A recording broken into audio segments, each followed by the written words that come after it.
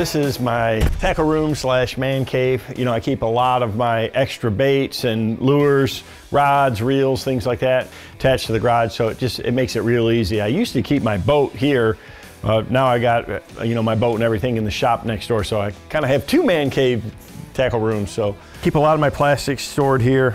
You know, I've got a lot of stuff pegged on the walls. In here, keep a lot of extra spare hooks and spare trebles. I'll sit up here a lot and, change baits, change treble hooks out. Fortunately now, we're starting to put a lot of those KVD mustads on a lot of our Strike King baits right from the factory. So, but I've got about anything that you need if I want to build spinner baits or anything like that, all the different parts and things right here in these drawers.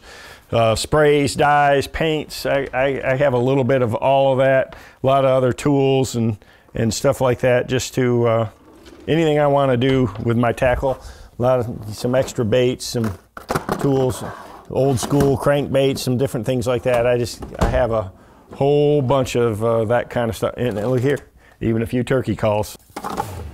I keep like a lot of extra plastics and totes and things like that. You know, being organized is pretty important. So I have them by category. You know, I'll have rage craws and rage bugs and dream shots and all those different things. I keep, like a whole lot of spare hooks.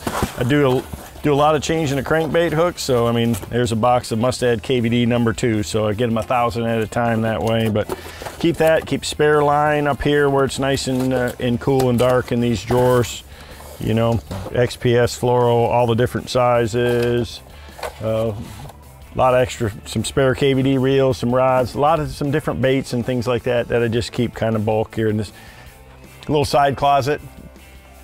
I've got a great guitar collection. This is one that I got made from Dwayne Calkins from Woodshop Rocks out in California. So he would make guitars for each of the classic winners and Angler of the Years. And the year that we launched the Sexy Shad, he made me this Sexy Shad guitar. So the year that I won the Classic and Angler of the Year, he built me a double neck version of the same thing. So it's I've got a lot of different guitars and things like that as well.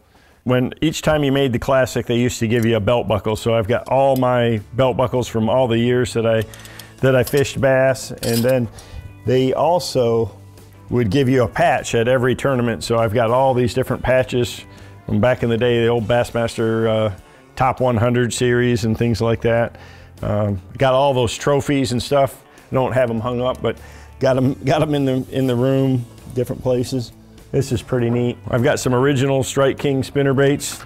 This is one of the original ones. I mean, the skirt and everything's basically kind of falling apart, but I mean, that right there is it's cool. And then in here too, I've got a lot of baits that I've won events with. So this is a green gizzard shad 5XD that I won the Bass Pro Tour event at Chickamauga just a couple of years ago. This is a KVD 1.5 that I won the Bassmasters Classic with. I've got a Classic winning Rogue, the Classic winning Red Eye Shad. All my Classic win baits are in here, and then from some of my other tournaments, original Sexy Shad crankbaits. I mean, I just keep them in there. There's the Brown Craw square bill that I won at Grand Lake with a couple years ago. Won a cup event on that River Shiner 1.5. A lot of 1.5s in there, so just some cool baits. I've got some old, some old lures and things like that we collect. And this is a sign that one of the Make-A-Wish boys that I took fishing, his dad's a cabinet maker, and he made me this KVD sign for my man cave. So it's pretty cool deal. Got some old pictures from when I was a kid and just bobbleheads, different things like that. Here's an old picture with me and one of my good friends in school with a whole stringer full of pike. This is a hat that I got from the last World's Fishing Fair. I got Bill Dance, Johnny Morris, Jimmy Houston, Roland Martin, Hank Parker. Pretty cool deal to get all those guys that were there on it. Well, this is a face that was in the ESPN studios. Tony Kornheiser and Michael Wilbon signed it for me, and it's pretty cool. I did have a stick on it, but I've kind of got it on there. So that was in the studio for a while. One of my favorites again, the old Bill Dance autographed Tennessee hat. Here, I mean, this is tournament clothes closet here, so I have a lot of things. But one of the things my wife is done is I've got one of my jerseys from all the years and all the different events. If you go way back here, I'm not going all the way to the back, but this is back in the day. We used to do vests. So, I mean, you'd have them embroidered with all your sponsors and stuff on there.